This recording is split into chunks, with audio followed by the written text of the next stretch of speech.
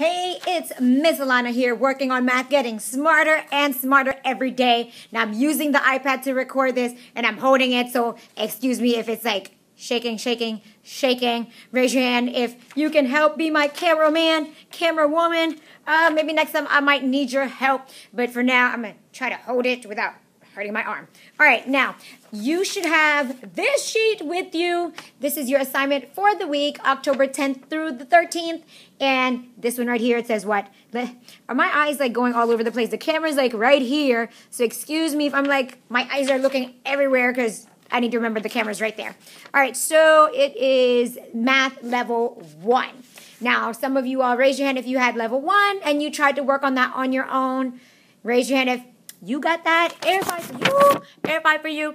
And if you are ready for level 2, put your hands up.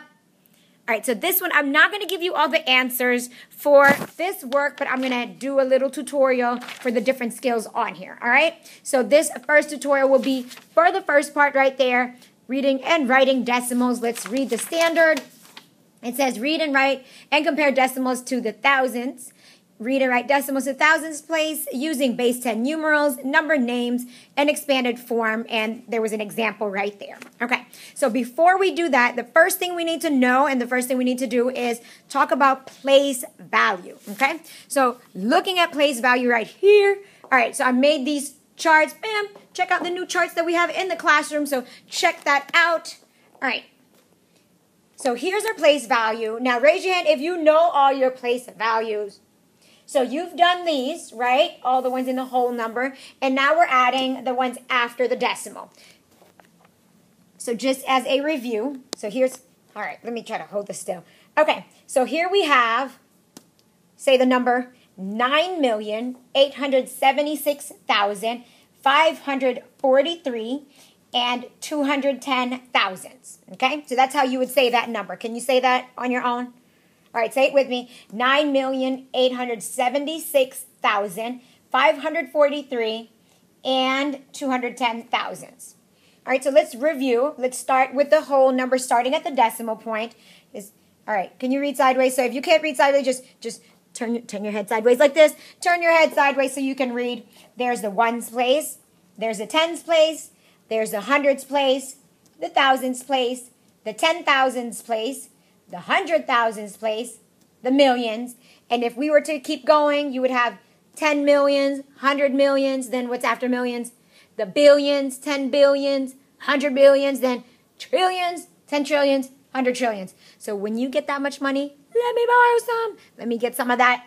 All right, so those are place value names for the numbers in the whole numbers. Now looking at the decimal, so these numbers are smaller than a whole, okay?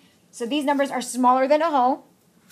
After the decimal, we have tenths, and you can look sideways, and I underlined the THS, because look, it's just like this, tens, but you add a THS on it. Then after that, you have hundreds. It's just like the word hundred. Then you add THS on the end. Then the next one, the third place, is thousand, THS at the end. Do you see the pattern? Look, it's just like this one, going the opposite way. So we're skipping the ones, then you have tens, tenths. Look, hundreds, hundreds. Thousands, thousands. Now in our 5th grade standards, they're telling us we just have to stop at thousands, but guess what? You're too smart. You're smarter than that. So we can keep going forward, not forward, backwards, to the right, whatever you call that. And if I had something else, this would be 10 thousandths, 100 thousandths, millions, 10 millions, 100 millions. Now, when would you ever use that number? Raise your hand if you are a scientist. That's right. If you like to learn about the earth, the planet, plants, animals, anything in this world, you're a scientist. So scientists use these numbers, small numbers, especially when they are looking at stuff that are like really, really tiny in measurement. For example, like cells, or I can't think of what else right now, but really, really tiny things like cells. I guess that's the smallest. Atoms, yes. Tiny, tiny, tiny, tiny. All right, so you're going to need to know your place value. Refer back to this chart in the classroom. As a matter of fact, take these notes down. Write this in your notebook. Write it in your notebook. I'm going to hold it right there. So you can pause it. Write it in your notebook. All right, so you can label these your notes, your place value notes. All right, and then when you're done doing that, we're going to move on to learning how to read and write decimals. So I have an example. Bam, look, bam. I have all these examples for you to refer to, and guess what? I make your life so easy. Some of these are the examples on your level 1 assignment. Some of them on your level 2 assignment. Some of them are in the level 3 once you get that. All right, so there are 3 ways that we can read and write decimals. What are those 3 forms? We have the base 10 numeral form or a standard form. We have the number name word form. And we have expanded form. 3 ways. Okay? All right, now, I wonder if I should have just made this a separate video. That's okay. We're just going to keep going. All right. So when you have your base 10 numeral standard form, all that is, what do you notice? What do you notice? What do you notice? They're just the numbers. You just write the numbers just like how you would write regular numbers. Write the digits. Now the difference is these have your decimals. Okay? So you can actually find these. So we have that number. And when you say the number, that's like writing it in word form. Like that. And another word for word form is number name. So I want you to know that whatever you see on a test, in a book, in an example, it might say number name, it might say word form. I went ahead and put both in your assignment. So the way that you say this number is how we would write it out in words.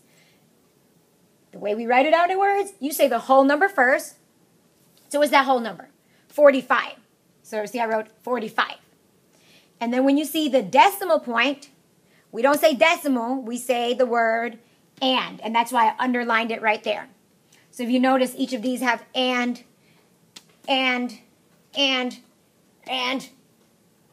there. And the end means, not the end, and with the A stands for the decimal point, okay?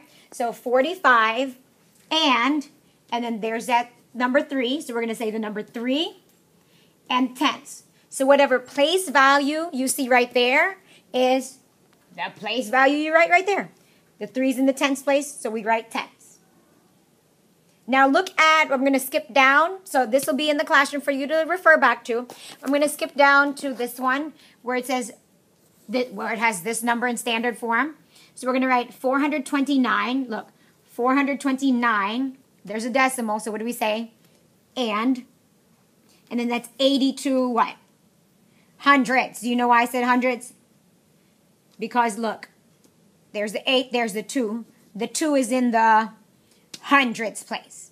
And again, you should have this in your notebook, but if you refer back to your place value chart, the first number, the first digit after the decimal is your, no, not hundreds, tenths place, hundreds place, thousands place.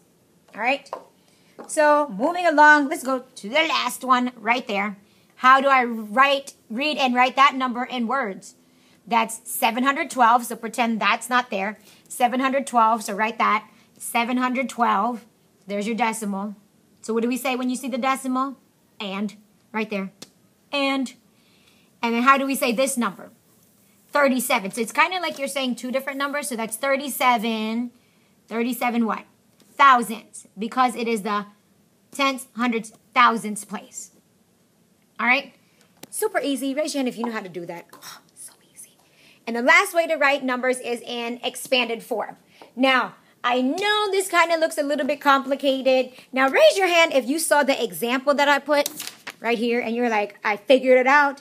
You're so smart. All right, so I try to give you hints and clues to help you out. And bam, I'll explain it to you now. So if you look right here at this first example, I'm going to take each digit. You see this 4? There's the 4. Now, why did I write times 10? What's 4 times 10? 40. See, look.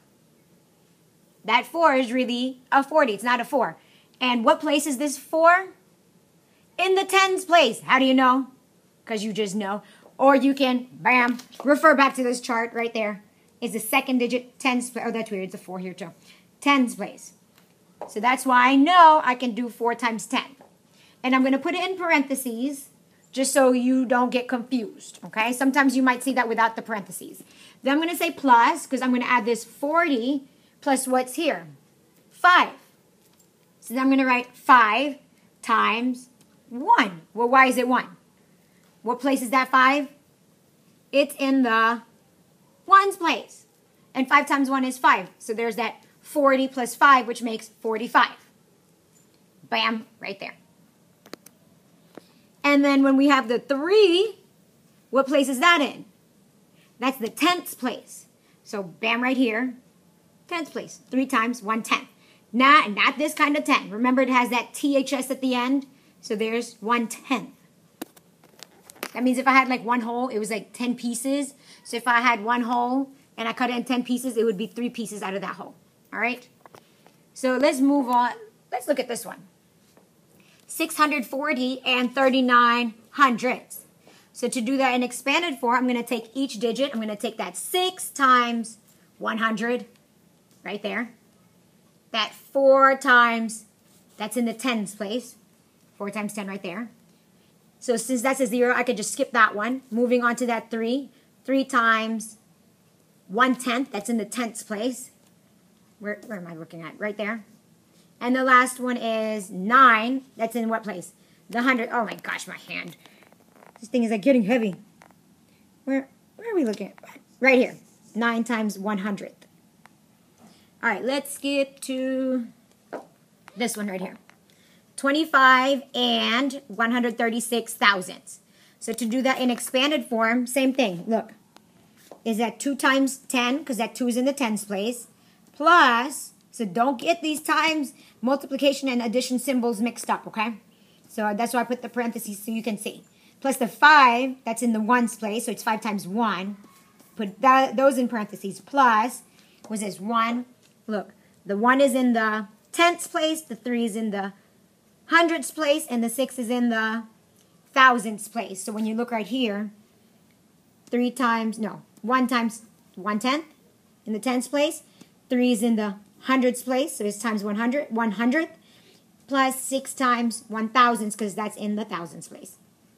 All right, so that is it for this video. If you still need help, guess what? You can watch the video again. Take these notes down. As a matter of fact, let me hold it up right there. So some of these are level 1, some of these are level 2, and then some of these are level 3. All right, so you don't need to write these in your notes as notes. Just go ahead and write them down when you're doing the actual assignment that goes, well, that shows these numbers, okay? All right, so I'm probably going to make, let's see, another video maybe for you. So I hope this helped. Again, like I said, this is in the classroom. Keep working hard. Keep trying. Don't forget, do your 2 study ladders. And I love you, and I'll see you in the next video. Or I'll see you tomorrow. Mwah.